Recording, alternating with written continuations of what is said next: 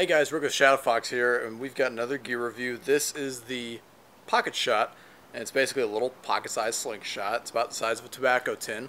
So you have a little self-contained unit. You can keep shot inside of it. You unscrew the top. Your latex pouch folds out, and there are two of them.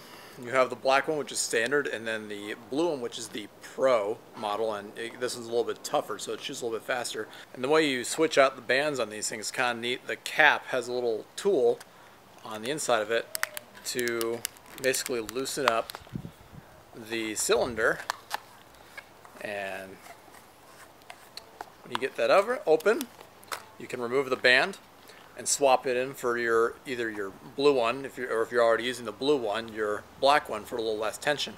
So it's pretty nifty how you can switch it out. But this can shoot steel balls up to 350 feet per second, and so we're kind of an interesting question: can this work out in your survival kit?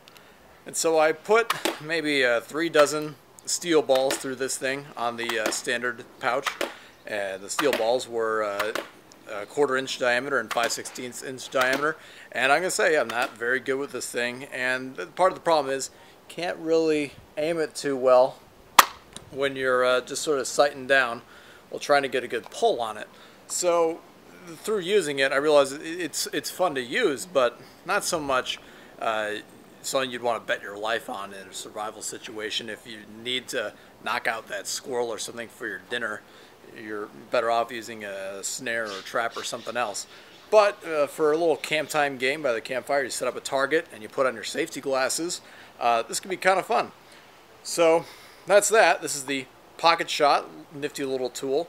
If you want more gear reviews and articles on wilderness survival and other topics, visit shadowfoxhq.com.